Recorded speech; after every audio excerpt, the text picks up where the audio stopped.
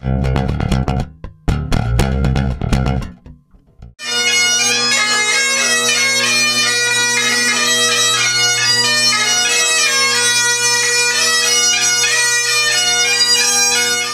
as you know, marks the opening of the first new faculty of law in Canada in over 30 years. This is a culmination of a visionary idea perceived by the university, the legal profession, and the community here in Kamloops, and many of those who were involved from the very beginning and present here. The creation of a new law school is, of course, not an everyday occurrence, nor one that is easily accomplished. It's only happened on 2 prior occasions in this province, and never before in the interior. You looked at the students who were in their blue shirts having orientation.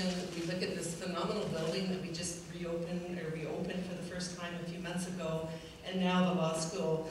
This is just becoming such an important part of the fabric of Kamloops and an incredible institution, and I'm sure you're going to be delighted with the choice that you've made. Holding up the bit.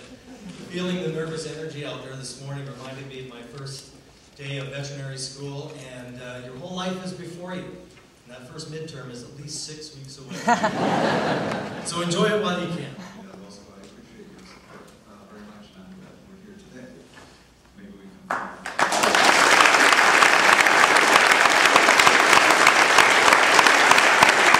You're going to be familiar with, students, is title and rights, one First Nation, consultation, accommodation. You can ask any of the lawyers in here, of course our friends from the province.